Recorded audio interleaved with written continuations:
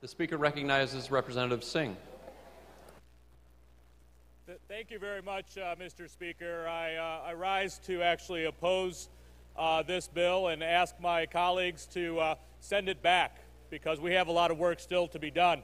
I respect my colleague from Grand Rapids, though I do think if we would have listened to our superintendents, if we would have listened to our school boards across the state, they had a different plan for us.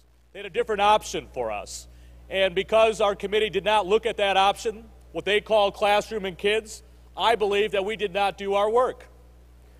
And we don't have any magic timeline to have to get this done in the first week of June.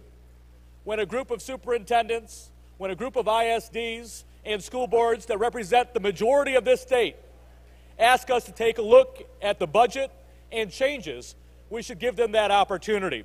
And so on that alone, I stand to oppose this bill. I hope that in conference committee we can begin to take a look at their thoughtful plan, because what it does in the end is take dollars and resources away from those categoricals, away from those best practices, and put them in the hands of local school boards and local superintendents.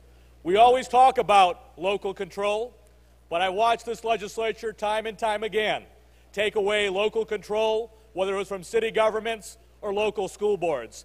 Here's an opportunity for us to actually follow the mantras that many of us run on during every election year. So I want to say a couple positive things about the budget. Both the community college budget and higher ed budget are very positive.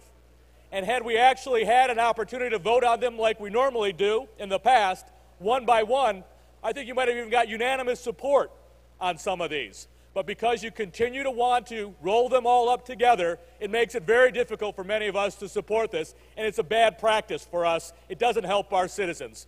So based on those reasons, I'll be voting against it, and I ask that my colleagues also do the same. Thank you very much. Thank you, Representative Singh.